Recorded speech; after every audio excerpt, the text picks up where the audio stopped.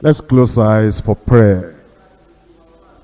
Our Father, we thank you for the privilege we have to serve you and to serve the body of Christ, the church. Thank you for this great privilege, not because of who we are, but because of your love, because of your mercy. You reserve such a privilege for us. And we pray, Lord, you help us not to forget ourselves, and not to think we're so great and that's why we're doing what we're doing, but to know that it's just because of your grace. We're praying, oh Lord, will not frustrate your grace in our lives in Jesus' name, that our service will be acceptable in your hand.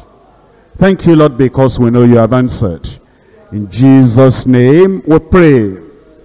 Today we're looking at 1 Timothy chapter 1, verses 1 and 2. 1 Timothy chapter 1, verses 1 and 2. 1 Timothy, 2 Timothy, and Titus are important epistles for those who are serving the Lord, so that we know how to serve the Lord, how to present what we have before the Lord, so that our service will be acceptable in his sight. Actually, these three epistles are referred to as pastoral epistles. And Paul the apostle, inspired by the Spirit of God, helps us to know why the epistle was written. In 1 Timothy chapter 3 verse 15.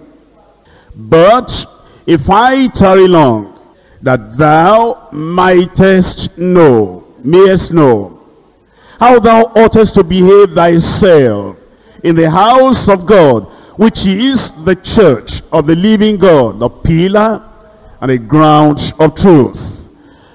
Paul the apostle makes us to understand from the instruction he gave to Timothy, there is a way to comport ourselves in the house of God. There is a way to behave in the house of God. Actually, you know that every profession has its ethics of the profession. If you are a medical practitioner, there's a way that you have to behave. In fact, there are things you have to put your signature to. That I'm in this profession, and to carry out that profession, there are some things you are told, you read them out, and then you see how you behave yourself. If you are in politics, and you happen to be like the president of a country, vice president, or other positions, strategic positions, the constitution is there. And then there is a requirement when you are being sworn in, that this is how you are going to behave, how you are going to lead. And in all the various professions also you have that kind of ethics, that this is the way you live while you are ministering, or you are in your office, or in that ministry.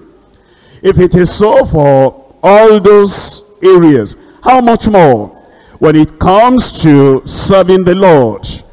That's why Paul had to write to Timothy, and he said, Timothy, you know, the house of God, the ground, and the pillar of truth. There is a way you live, and it's a way you minister. And you need to know all this. That's why I'm writing this epistle to you. Today I'm considering just verses 1 and 2 of the opening chapter. Look at it. 1 Timothy chapter 1, verses 1 and 2. Paul, an apostle of Jesus Christ, by the commandment of God, our Savior, and Lord Jesus Christ, which is our hope, unto Timothy, my own son, in the faith, grace, mercy, and peace from God our Father and Jesus Christ our Lord. Just those two verses. The title of the message tonight is Faithful Proclaimers of the Faith. The faithful proclaimers of the faith. As we look at Paul the Apostle, he himself said by inspiration that the Lord made him to be a faithful proclaimer of the faith. In verse 12 of this chapter it says, "And I thank Christ Jesus our Lord, who has enabled me, for he counted me faithful, putting me into the ministry." As the Lord looks at our lives, he will never put any unfaithful, disloyal person in his ministry. He looks at our lives and he sees that we're saved and we're committed to the Savior. And there is that faithfulness of heart, faithfulness of life, faithfulness to the Lord in secret and in public. He examines our lives. You know, the Lord is not in a hurry to put somebody into the ministry. As he looks at everything, and then he counts us, reckons us, judges us faithful, he puts us into the ministry. And Paul the Apostle, by the grace of God, qualified for the ministry because the Lord, looking at his life, examining his life, counted him faithful. Now he's writing to Timothy. How about this Timothy himself? What do we know about him? In 1 Corinthians chapter 4, 1 Corinthians chapter 4, verse 17. "For this cause I have sent unto you Timothy, who is my beloved son and faithful in the Lord." As the Lord looked at the life of Paul himself and saw him faithful, counts him faithful, reckons him faithful, he also knew that if he was going to put anybody into the ministry, if God was going to use Paul the Apostle to appoint anyone, place anyone in any part of the ministry, there's something he must be looking for, and that will be faithfulness. And if we are not in a hurry to appoint people, put this one there, put this one there, we must be slow enough, patient enough to find out if these people are faithful to the Lord and faithful to their calling, the high calling, the holy calling, the heavenly calling, the vocation wherewith they are called to live the Christian lives. And if we find people that are up and down, wishy-washy, falling and rising, and they come to us often in, counseling, and they tell us, well, I don't know why I'm always falling into this and falling into this. The way things are today, we ourselves become so unfaithful that we now say to keep this fellow in the service of the Lord will really help him, because that will help him to attend the workers' meeting and attend the leaders' meeting, attend this. So to help him to be faithful. He's unfaithful now, he's sinful now, he's backsliding, rising and falling now. To help him to be steady, there's one thing to do: put him in the ministry. Then that will help him to be faithful. You are unfaithful yourself if you do that. There are times that there are some leaders in the church, they have their favorites. They're not looking at faithfulness to the Lord, faithfulness to the word. All they're looking for is this, or that. And because that is all they're looking for, the people that please them, serve them, and do whatever they want, although those people are disobedient to the Lord, unfaithful to the Lord, you'll put them in the ministry. You're unfaithful yourself. The faithful proclaimers of the faith. Now, as you look at 1 Timothy, come back there. 1 Timothy chapter 1, verses 1 and 2. In verse 1, we see Paul. That gives us point 1. A servant of the master. A servant of the master. We see in verse 2, we see Timothy. That gives us point 2. a son in the ministry. A son in the ministry. And then as we look at the epistles, pastoral epistles, and we see what Paul was telling Timothy, having put him in place, and telling him if he was going to appoint other people, there is something required. The character, the behavior, the lifestyle of the people that get into ministry. That gives us point number 3, sanctification before ministry. Sanctification before ministry. Point number 1. Paul, an apostle of Jesus Christ, by the commandment of God our Savior, and Lord Jesus Christ, which is our hope. The word apostle means someone that is sent. Is sent with a commission. Is sent to carry out something. Is sent to go and do something. There is a higher power. There is a higher authority. And this higher authority has authority over this man. And he calls him. And he tells him to forsake his life's ambition. He tells him to forsake all his career, all the vision he had until this time. And he says, I created you, and I've recreated you. I've saved you. I have an assignment for you. And my assignment takes priority over what you wanted to do before. Abandon your life's career. Go where I send you, a servant of the master. An apostle, apostolos, somebody sent. And he said, I am the one sent by Jesus Christ. And it is by the commandment of God. That means then, there is an authority over me, he said. There is a commandment over me, he said. And I cannot act otherwise. This is the commission the Lord has given me. And this is the commandment I have. What else can I do? And there may be people that will feel that Paul was unreasonable in abandoning his former career. He said, if I'm unreasonable, I'm unreasonable because I'm acting in obedience to the commandment of the Creator, the final authority of the whole universe. You need to realize that when you come into the service of the Lord, if it is by the calling of the Lord, it is not by the appointment of your husband. If it is not by the appointment of your godfather, I mean somebody in the church who just likes you and plays favorites. If it is not appointment by coercion, you know, somebody pushing you, dragging, you must do it, you must do it. If it is not appointment by just, favoritism.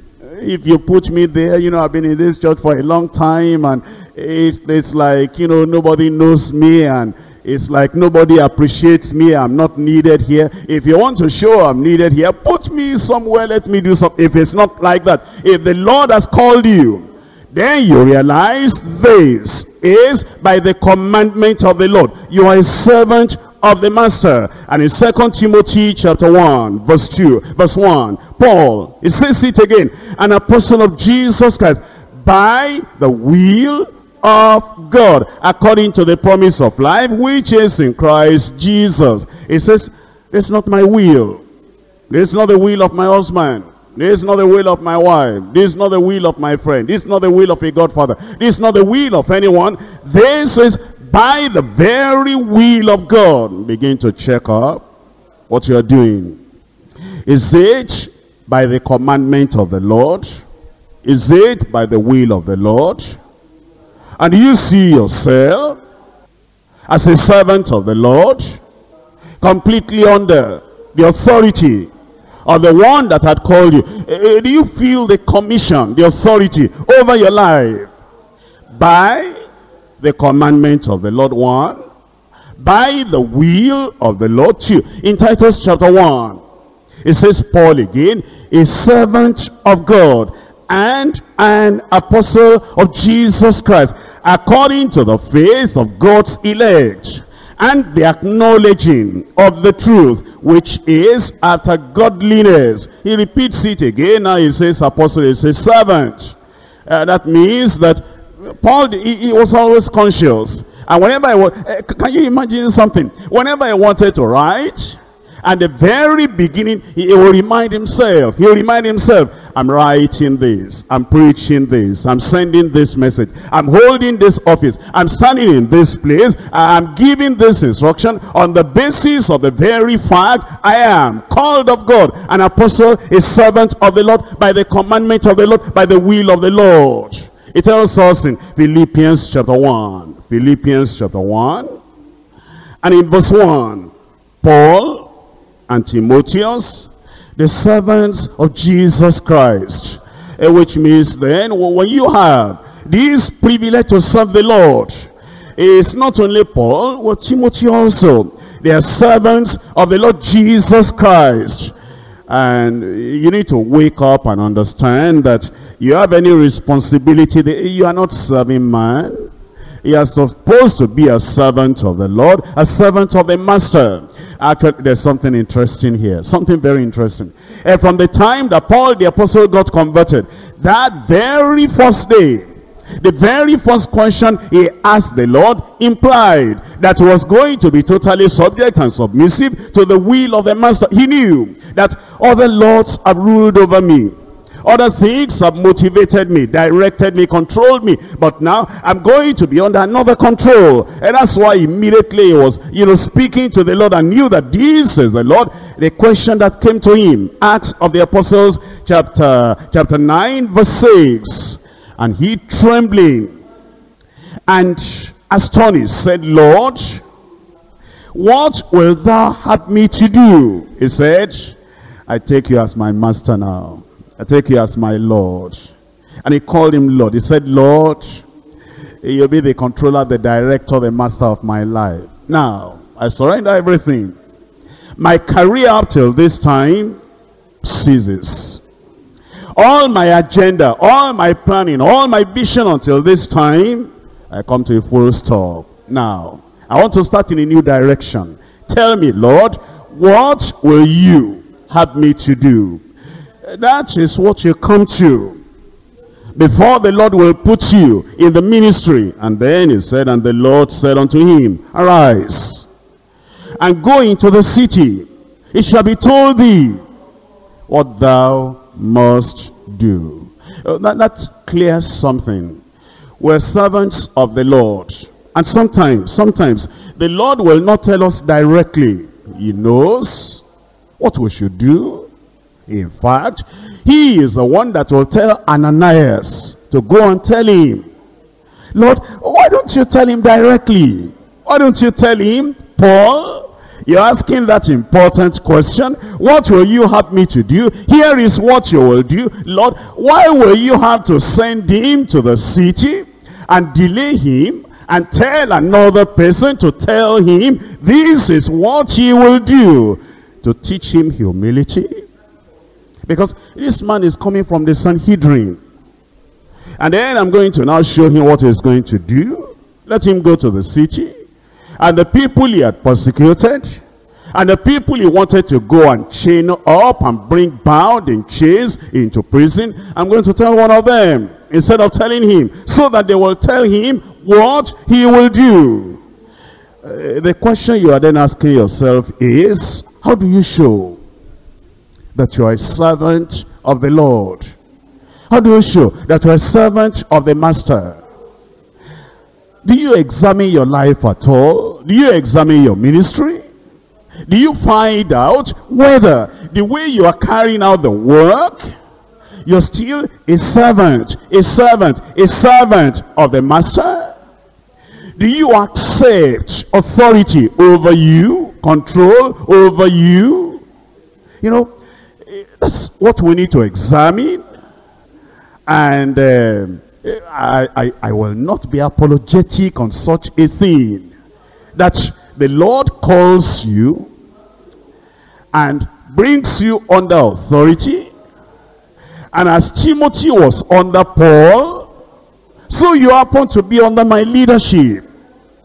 And as God directed Timothy through Paul the apostle, so God directs your ministry through my leadership. And that you must act as a servant to the master. And whenever there is anything to correct, we don't cover our mouth to correct it. We don't tremble and shake to correct it. We don't get timid and fearful to correct it. We're assuming that the Lord has called you. And that he called you because he wants you to be servants under an authority. And it says that you obey them that have the rule over you. For they watch over your souls as they that must give account. And that wherever you are appointed, then we can call you and say, brother, whatever the title, do it this way. Don't do it this way. And if you don't carry that out, then so as to help other people who are also having similar responsibilities as you have. Because, you know, understand, please, I cannot be calling everybody one by one. That will take too much time. If I see that, for example, in leading the various districts, that a coordinator has made a very costly mistake, and that costly mistake is affecting other coordinators. They are thinking, if so and so did it, and nobody talks, maybe it's right. So, to correct that, and show everybody how to behave, conduct the service in the house of God, the time may come when we have to say, now everybody sit up. The work we're doing in the district, this is how to do it, this is how to do it, that is how to do it. That's all right. That's in place. There's nothing wrong with that. But you know, sometimes we forget that we are stewards of the mysteries of God. We forget that we're servants under the master.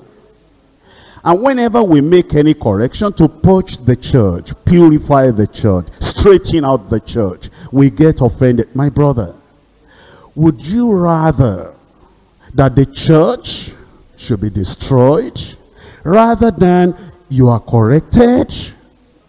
Would you say that you prefer that because you made that mistake and others are making that mistake, would you say you prefer that nothing ever be said to correct that thing so that you will not feel unhappy?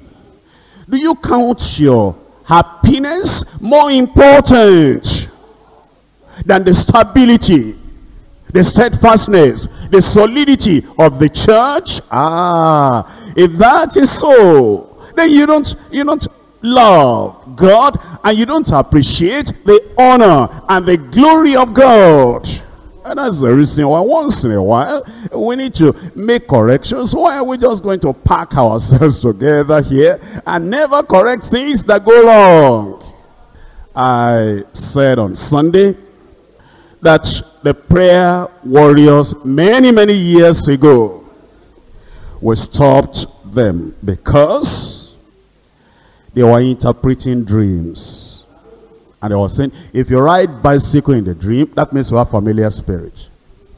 If you saw your primary school classmate in the dream, that means, you are one of them. You have familiar spirit. If you ate this in the dream, that means you are one of them. Now that's why we stopped at that time. But that later, as pastor, a father, I said, well, the people need to be prayed for. They need assistance. They need prayer. So we brought back the prayer warriors. And we have discovered now that the same reason why we canceled it many years ago, that same interpretation is coming back again. And there is suspicion. So-and-so is a witch. So-and-so is a witch. So-and-so is a witch. And sometimes two sisters cannot visit one another and eat, because I'm afraid she'll give me something to eat.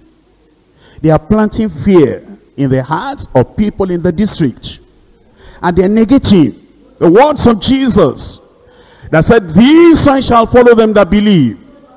In my name they shall cast out devils. And that if they drink any deadly sin, tell me the rest. Why are we warning members of the church, directly and indirectly? Be careful of sister so and so. Be careful of sister so and so. If you go to their house and you eat, you get it. What do they get? How about that promise of God? Well, forgetting the Bible. Suppose they even have that evil spirit, and they give you something to eat. You don't believe in the name of Jesus anymore. And you lay your hands on that thing. In the name of Jesus, I purify this food, swallow everything. Poison and whatever. Just swallow. If you do that in faith, you'll be getting as big as I am. But are you afraid? You can't eat? The fellow has provided the thing. Good luck to her. If she is a witch, are they going to cut short a minute out of your life? The number of your days counted. And if you are righteous, who can kill you? Who can destroy you? If God be for us, who can be against us? What is a witch? You know, don't let sister so and so live in your house because she has family. She will kill you. Jesus said, my time is not yet. Are you going to that place again? My time is not yet. They wanted to kill you the other time. Are you going to step? My time is not yet. And the Lord will fulfill everything concerning me. Why are we planting fear instead of planting faith in the hearts of people? And then separating families.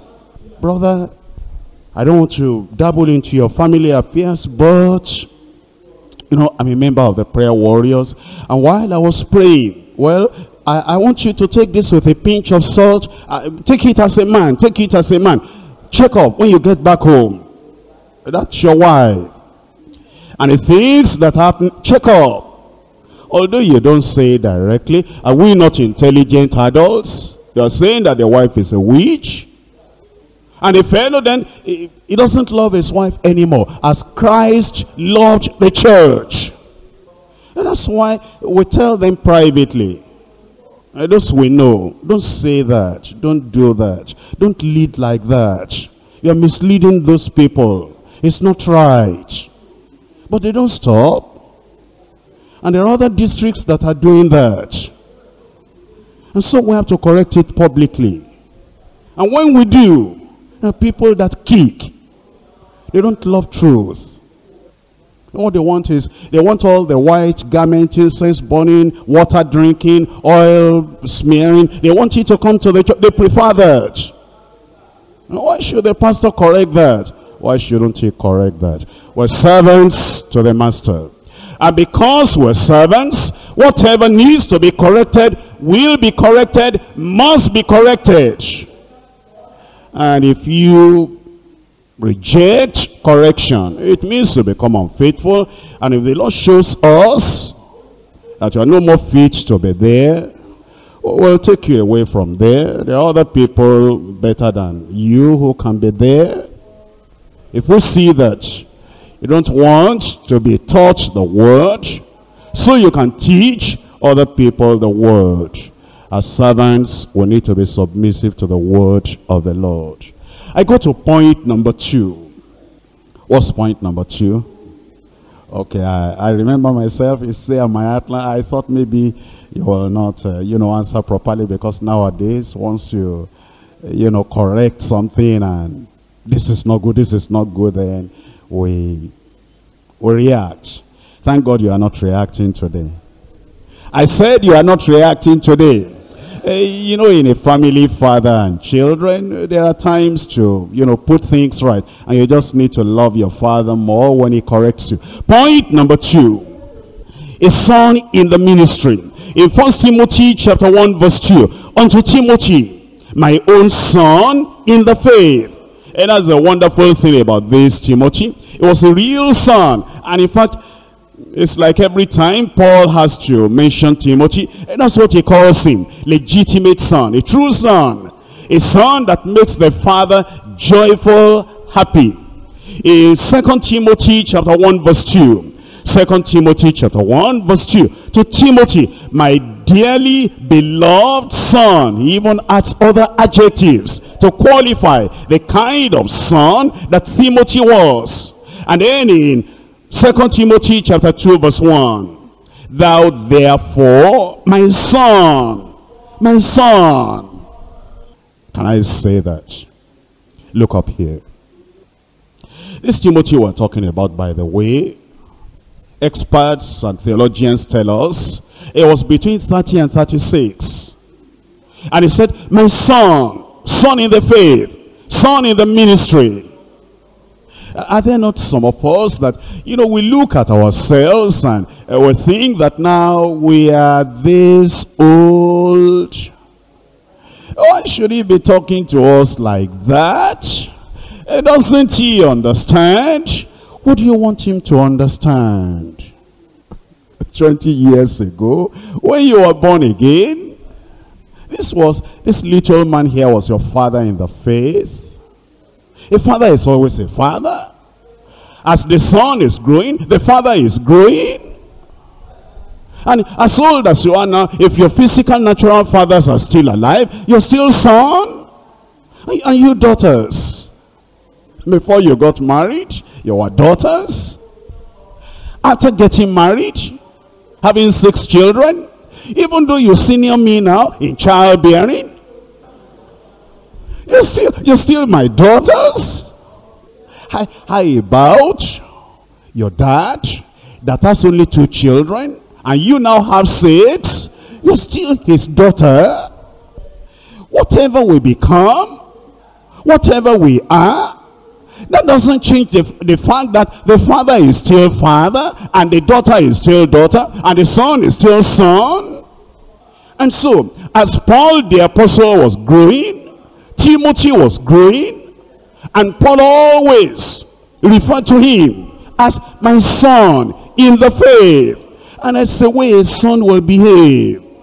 That's the way a real daughter will behave. In 1 Corinthians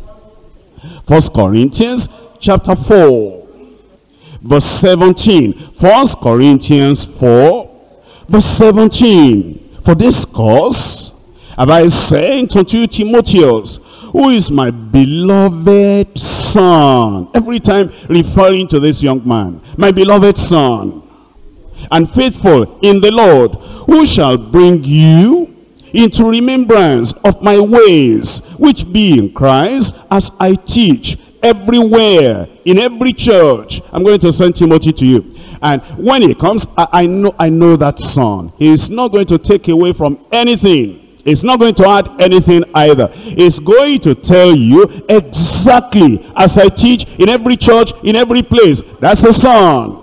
A son that will not deviate and branch off. Oh, I know there are many kinds of sons in the world. We're talking of church. We're talking of the grace of God. And we're talking of those who are influenced by the Spirit of God, by the word of the Lord. In Philippians chapter 2, verse 19. But I trust in the Lord Jesus to send Timotheus shortly unto you, that I also may be of good comfort when I know your state. For I have no man like-minded, who will naturally care for your state. And that's what you should strive at, that you will be such a son in the faith, that somebody, your father in the Lord, can say, I have nobody like that man, like that woman. He takes correction. She takes correction. Nobody like that individual. It says, for all seek their own, not the things which are Jesus Christ's, but ye know the proof of him, that as a son with the Father, he has served with me in the gospel. as a son with the Father. He has served with me in the gospel. The question is, what are the characteristics of true sons? Well, we see from the life of Jesus Christ the characteristics of a true son, a son to the Father. In John chapter 8, verse 28, then said Jesus unto them, when ye have lifted up the Son of Man, then shall ye know that I am he, and that I do nothing of myself. That's the characteristic of the Son. I do nothing of myself, but as my Father has taught me, I speak these things. And he that sent me is with me. The Father has not left me alone, for I do always those things that please him. That's the characteristic of the Son. I do always those things that please him. Now, when you think and when you talk about sons in the faith, that means that we're not talking of, natural birth into a family. In Joshua chapter 11, verse 15, because Joshua was like a son to Moses, and Moses was like a father, of course, to him, both in age as well as in ministry. In Joshua 11 verse 15, as the Lord commanded Moses his servant, so did Moses command Joshua, and so did Joshua. He left nothing undone of all that the Lord commanded Moses. Sometimes maybe it's because we're together here, perhaps. Well, it shouldn't be like that. The greater privileges we have, the greater loyalty, faithfulness we ought to have. But the point is, there are some of my sons in the faith not living here, not staying here, far away. But they demonstrate faithfulness. I saw region overseer. I didn't know what the region overseer actually wanted. Well, wonderful, you are here today. Isn't it wonderful? I started discussing, and but she was a little bit serious. I said, something is wrong. And then the wife, my sister, have I met you before? Yes, you met me when you came to our area, this and that. That's your boy, that's your son. Very good, wonderful. What's the matter? Well, something serious. Our son did something bad, and we feel that you ought to know about it. Have you told the state overseer? Well, we wanted to tell him, but we have not got chance to tell him, but we just feel that we need to travel down here. You must hear it. You are our father in the Lord. And then they narrated the whole thing. And I asked, do you understand what this child has done? And I tried to minimize what the child, I said, maybe the child is using adult vocabulary. Maybe the child is using that big word. They said no. That we interviewed the child very well. The child is of age. The child knows what he's saying. The vocabulary is using. What he said he did is what he did. And I tried to see whether they are carrying it to. They said no. The child actually did that thing. And I said, do you understand the step we are to take as a result of it? They said, yes, we know. I said, what? Oh, that we are unqualified to continue in ministry because this is what our boy has done. We need to settle that with the Lord. I said, how are we going to handle this? Because if you go back to your region now, and you just see now you are not preaching, the leaders over there will be wondering, what has happened to our pastor or overseer? How do we handle this? Oh, they, very quickly, they just said, they have to be informed that this is what has happened. And that's why we're sitting down I said, what? Faithful people? How is it that those who are here with me, seeing me on Sundays, hearing me on Monday, hearing me on Tuesday, if their boy, if their child did anything like this, they'll be covering it up and wondering, I hope nobody goes to tell the pastor. And if I know about it, and then I said, my brother, my sister, see what your child has done. They'll be threatening me. They want to run away to another place. You're running away from your father's house because you did something. I'm the one to suffer the punishment of what your child has done. That's not how to be a son in the faith.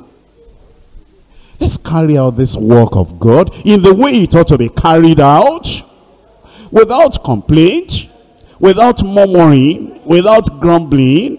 Let's uphold this standard together. See Joshua. Moses had gone. Moses was no more there.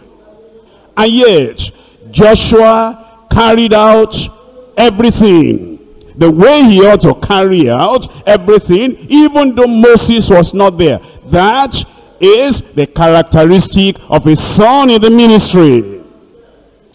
In Proverbs chapter 4. Proverbs chapter 4. Verses 3 and 4. For I was my father's son, tender. Let's be tender. Don't become, so difficult. Don't prove that you are tough. You may prove that you are tough to those people outside. When you come before your father, when you come before me, when you relate with me, and I relate with you, if you are a son, if you are a daughter, you'll be tender.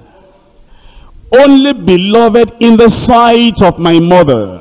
And he taught me and said unto me, let thine heart retain my words. Don't just throw away what I say. If I'm your father,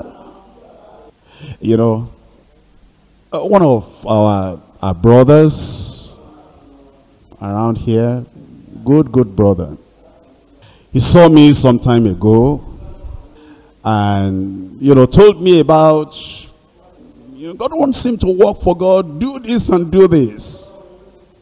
I said, good, my brother, go and sit down, be doing what you want to do, what you are doing in where we placed you. When the time comes, God will settle everything. Whatever he wants you to do, this little me here, God will use me as your father. You will do what you need to do. And eventually after a few weeks after that, maybe he was thinking that pastor has too many things to think about. How can he be remembering me here? I'm the one that knows that I need to do this, I need to do this. So he sent in a letter of resignation and said, dear Father in the Lord, and thank God for what God has used you to teach me and to do and everything. And but the pressure is on me. This is a call of God. I'm the one that knows the call of this is what you do. And then sent in the letter to me and copied the church so they can put it in the file. I didn't talk. I didn't send for him. I just felt that a father is a father. If this person is addressing me, their father in the Lord, he's a son, he knows what to do. One day he will come. If we don't see here, we'll see on the other side. You don't break your leg and break your arm because of these little things. Eventually he came. And I said, you remember me today? And he said, yes, I always remember you. I said, no. Oh, you are my father? I said, me? Look at my face. I'm your father? See the letter you wrote to me. And you didn't discuss this thing with me. I said, so and so, you can do this? And then he became serious and sober. And he had packed away from where he was. He's not living in another place. I said, you call me father? He said, yes. You're still my father. If I am your father, I'm not going to say a sentence. Go back to where you put your load. Pack everything. Go back to where God used me to put you and be doing whatever you need to do there. If you do that, I'll know you're a son. He bent down his head. He said, I cannot do anything contrary to what you say. I prayed. I felt the Lord was leading me. I'm reaching my letter. And I packed to another place. But now, you talk to me as a father. He said, I'll go back there. I don't care what people say. And I don't care what they will think. I'm going to pack my load again and go back to where I was. I said, okay, you'll need to write another letter and cancel the one you wrote. He said, Father, if the first letter remains in the file and then I write another one, the thing is still there. I'm a son now. Instead of my writing another one, why don't you take that other one I wrote and do like a father and tear it? I said, you're a real son. We prayed together. You know, that makes you to know there are still some people that are real sons indeed. And I pray you'll be like that. You'll be a daughter also. Where are the sisters? Where are you? I can't see you. Stand up and let me see you. See you. Are you there? Are you real daughters? If you are real daughters and your husband wants to take a wrong decision and you are planning secretly with your husband and you kick me offside, you and your husband, and you settle everything and your husband writes letter, resignation, and you are my daughter and you read the thing, send it to the pastor, you will change today.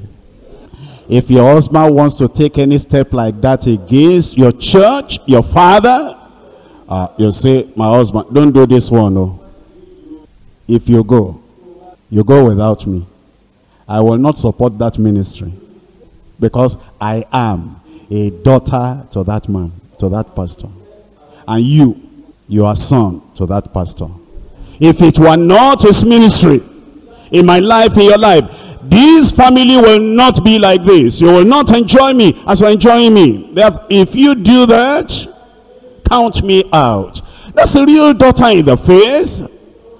But when your husband wants to take a step, and you say, hurry up, go and do it. That's not faithfulness. I pray God will help you to be faithful in Jesus' name. You can sit down.